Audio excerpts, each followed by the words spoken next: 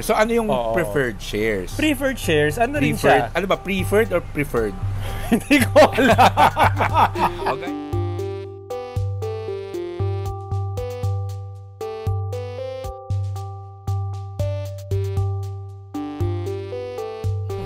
Hello everyone!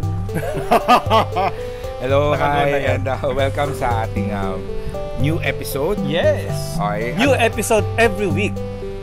Hopefully. Kapag sinipag. Hindi, pag hindi busy. Pag hindi busy. Ayan. Kasi minsan may mga out of town engagements tayo na medyo nabibisi, so hindi tayo nakakapag-upload. Alam mo naman, hindi man. Hindi man. Hindi man daw. But guys, if you want us to go to your company to give a training or a workshop or a seminar about personal finance, pwede nyo kaming kontakin and we can arrange a corporate training for them. Okay? So that's also one of the services that Wealth RT provides. Galing ng plug-in mo, ha? Oo, syempre.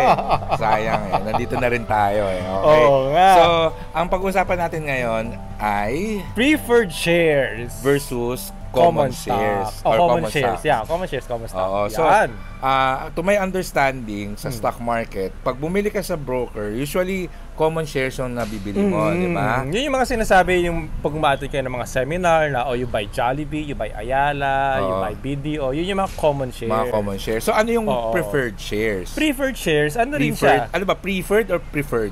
Hindi ko alam. Guys, comment nyo kung ano ba yung tamang pronunciation. Preferred o preferred? Ako kasi preferred shares eh. Anyway, ikaw preferred.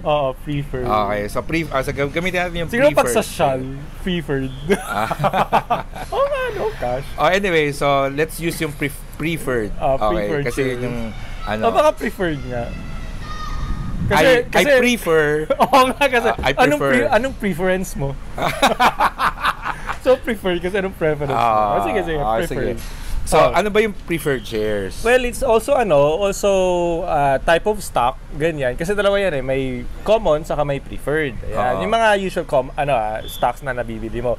Yung preferred shares would be nag-change din siya in value. Okay, so parang stock owner, part owner ka rin ng company. Kaya lang, ang difference niya, main difference sa common stock is that meron siyang fixed na binibigay na sa'yo na dividend. Dividend. May fixed na binibigay sa'yo. At usually, generally speaking, depende sa company, yung kanilang rate. Like for example, some companies give around 6 to 7% na dividend. That's on the high end already. Yung mga iba would be giving around 4 to 5%. Yan, per example year. ng company na may preferred shares. Ayala Corp. Okay. Yan, mga nasa 4-5%. So, 6 minsan. Ang Ayala Corporation, meron silang common shares which you can easily buy through your stockbroker. Pero, yung Ayala ang common shares, you get dividend kung nag-declare ng dividendo.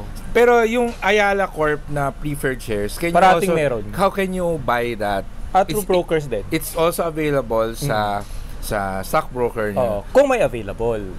So hindi siya laging available. Yeah.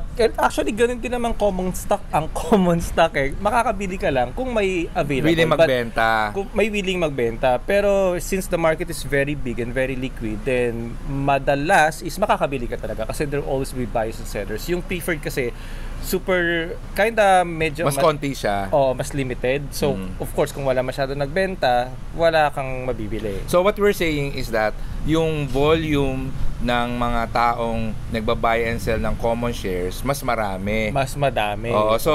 Ibig sabihin, mas madali mag-buy and mag-sell ng mga common shares. Yeah. Ngayon, yung preferred shares, it's also available through your broker, sa stock market, pero much less yung volume. Kasi konti lang yung gustong magbitaw kasi ng karamihan preferred shares. They just buy it for the cash flow and then the dividend.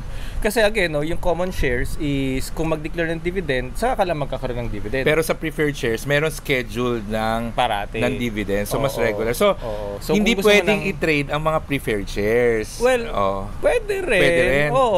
Pero parang walang volatility masyado yan. Wala masyado. Kung halimbawa, usual ng stock market mo, stock price would be around, kunwari, mga 10-12% historically. Preferreds mo, mga around 6%. thereabouts lang. Yung ano niya, yung common na price appreciation. So, mas mababa siya. And in fact, maraming institutions bumibili ng preferred shares like schools, foundations, which is good for them kasi, kailangan nila ng sigurado na regular cash flow. So, that means na the reason why you should buy preferred shares is because application. Is because you want regular cash flow. Yung sigurado ka. So, it's a fixed income source? Actually, technically speaking, hindi siya fixed income like bonds. Technically speaking, kasi hindi mo alam kung magkano yung makukuha mo. In terms of asset class, okay? Technically speaking. But in terms of the nature and then the treatment, parang tinitingnan siya, and even institutional investors, parang they treat it as an income source. As a fixed income. Yung pagtrato nila, fixed income. Kasi binibigyan ka ng regular kasi cash sigurado yung pagbigay nung saka yung price dividends. volatility, hindi as much. Okay. So, when do you go for preferred? So, ito long term ito. Long term. Hindi katulad ng stocks na pwede kang short term kasi you're trading it. But of course, you can also buy yung mga common shares for long term. But kung talagang ang habol mo na ngayon ay yung regular cash flow, na sigurado ka na meron kang pwede cash yung preferred shares. Yes. Saan natin pwedeng i-apply ang preferred shares? Well, sino pwedeng bumili? Ako meron. Saan? Mga retiree. Yun nga. Actually, hindi isipin ko mga retirees na pambili ng mga maintenance medicine. Di ba? Kasi at least yun siguro, parang pension yung dating nun. Tapos ngayon, kasi pag common stock, hindi nag-declare ng dividend ako, wala akong pabili ng DP. Di ba? Kasi yung common shares, hindi depende na sa board kung kailan mamimigay ng dividends. Hindi siya regular, no? Unlike yung preferred shares, meron talagang schedule. So I think yun yung primary reason mo bakit ka bibili ng preferred shares, no? And of course, since meron pa rin siyang price appreciation, it's a good backup in case na kailangan mo ng pera bigla, then you can just sell your preferred shares. Ayan. Sometimes yung mga stockbroker nag-o-offer sila ng parang swap, yung common shares mo para iti-trade mo for the preferred shares. Do you think that's a good idea? Well, depende. Kasi for example, kunwari, sa goal mo. For example, in-earmark ko yung stock na to pang education fund ng anak ko. So, of course, kapag trinade ko siya sa preferred shares, tapos mas mababa ang price appreciation, so hindi siya aakit as much. So, the question is, would that preferred share give me the money that I need para dun sa kailangan kong tuition fee in the future? If not, then, hindi ko siya isa-swap. Kasi if the common share would price fast enough to give me my money needed. For example, I need 2 million in 18 years time, then mag-stay ako sa common stock. Again, guys, kaya nga tinatawag siya na investment vehicle. Mutual fund, UITF, stocks, bonds, whatever. Okay. The reason why they're called investment vehicle kasi they should be able to bring you where you want to be. So, for example, meron akong investment sa stocks, common shares. Kunwari, pupunta kang Baclaran, di ba? Magpepwede ka ba ako mula Parañaque, papuntang Baclaran? Kung may hinahabol akong oras, di mag-grab ako. Or sasakyan na mag-jeep or mag-taxi. So, ganun lang yun. So, yun nga. For example, ang financial goal ko is to save and invest para sa college location ng anak ko na worth 2 million. Tapos meron akong common shares. And umabot na sa 2 million yung... pwede. So, ibig sabihin nun, I don't need the price appreciation as much. Yes. Pero, matagal pa yung magka-college yung anak ko. Kunwari, nakuha mo siya in 10 years time. So, parang ang pangit naman kung kukunin ko na siya kagad tapos ilalagay ko lang sa time deposit, di ba? So, I might as well, one option is to sell the common shares and probably buy a preferred share.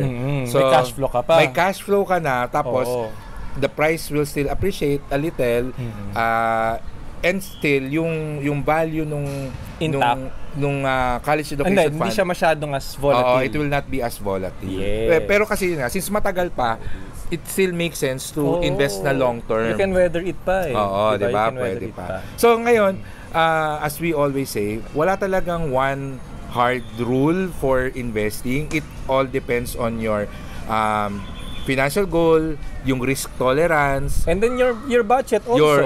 Yung financial capacity nila. Kasi for example, ang budget mo lang is kunwari 5,000 a month, okay? Tapos malaki yung hinahabol mo na na amount. So kumbaga, kung malaki hindi ka pwede mag-prefer shares kasi hindi, kasi maliit lang yung budget mo eh. So kung maliit ang budget mo, then dapat yung paglagakan mo.